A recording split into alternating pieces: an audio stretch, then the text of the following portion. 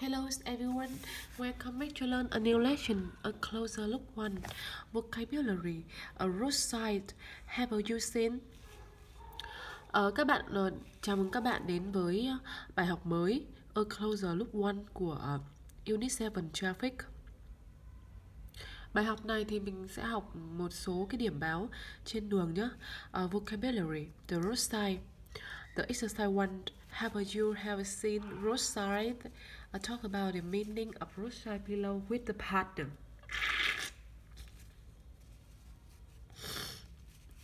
Rồi, cô sẽ viết cái thứ nhất, chúng mình có thể nhìn thấy ý nghĩa của những cái dấu hiệu trên đường. Thì chúng mình có bao giờ mình nhìn thấy ví dụ cái dấu hiệu đèn đỏ, đèn vàng, dấu hiệu là cấm một cái gì đó sẽ là có cái dấu tròn rồi gạch ngang.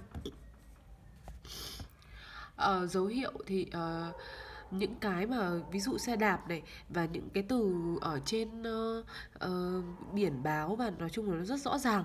Ok, cô sẽ điền cho chúng mình. The first one, đấy là traffic light.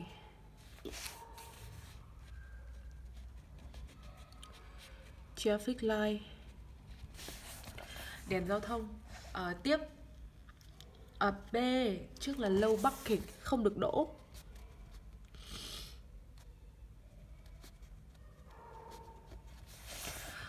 Tiếp no right turn, không được quẹt bên phải.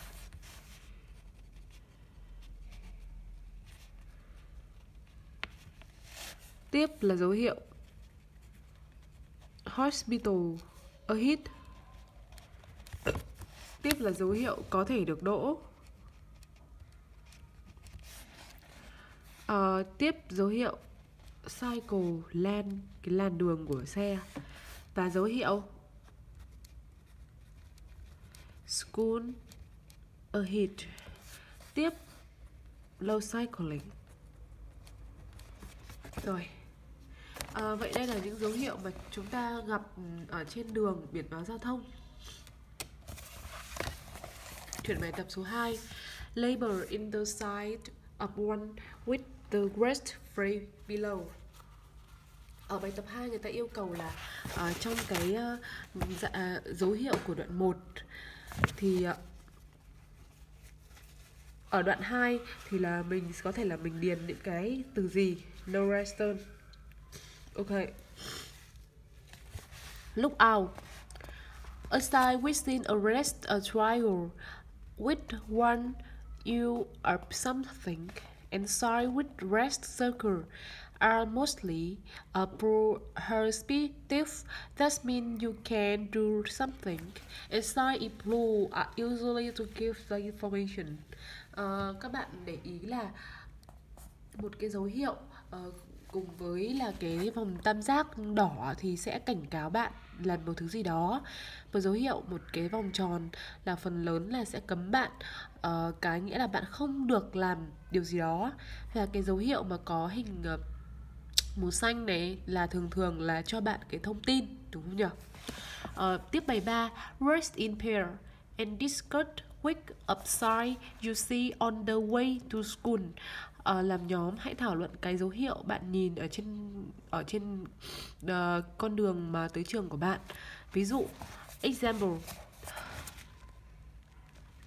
On the way to school, I cannot turn left, turn right.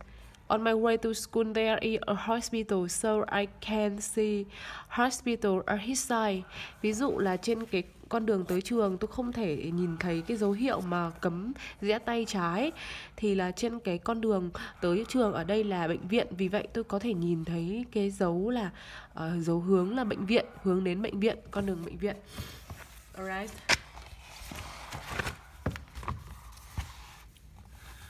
Rồi, pronunciation R and 8. An exercise for listen and repeat, pay attention to sound R and 8. Ở bài tập số 4 người ta yêu cầu là hãy nghe và nhắc lại, chú ý là những âm thanh E và 8. Cô sẽ bật radio cho cả lớp.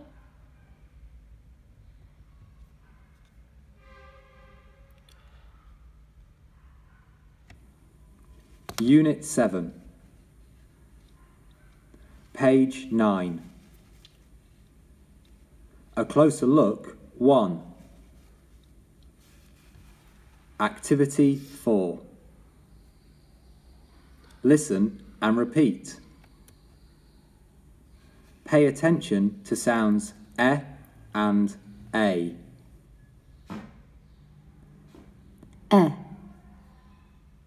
Left.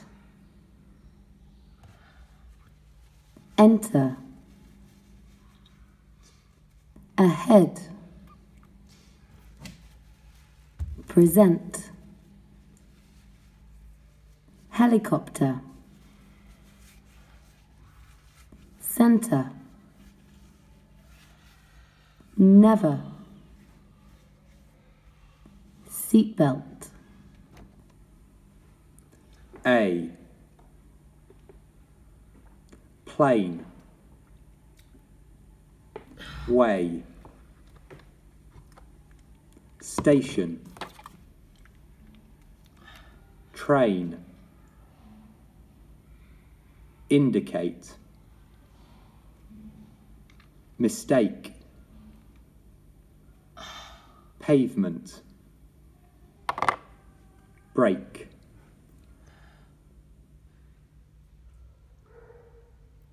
Alright, chúng mình đã vừa được nghe đoạn thứ 4 là hãy những cái phát âm của những cái từ đấy. Chúng mình cùng nhắc lại. Chú ý là từ e và a. E, left, enter, ahead, present, helicopter, central, never, seatbelt, egg, planned, wait, station, trend, indicate, mistake, payment, break. Rồi, các em chú ý là về nhà luyện tập nhiều hơn nhé. Exercise 5. Listen to read sentences carefully. Single underline the words with sound A, R, and double underline the words with sound A.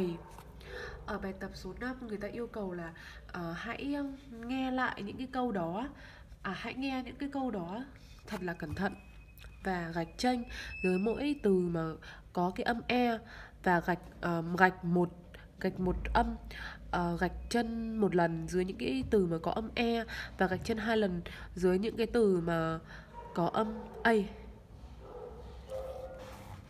Ở đây thì người ta đã cho những 1 đến 5 câu. Bây giờ mình sẽ cùng lắng nghe và gạch chân theo cái sự hướng dẫn của bài.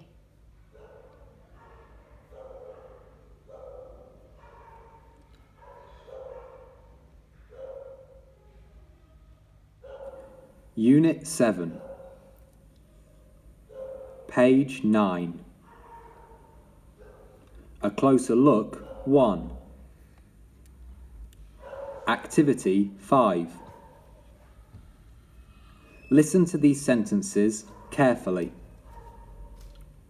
Single underline the words with sound e and double underline the words with sound a. 1. Does your bike ever break down on the way to school? 2. It is not very far to the railway station. 3. We must always obey traffic rules for our safety. 4. You must keep to the left when you are in the UK. 5. They are waiting for the next train to come. Unit 8. Page 20.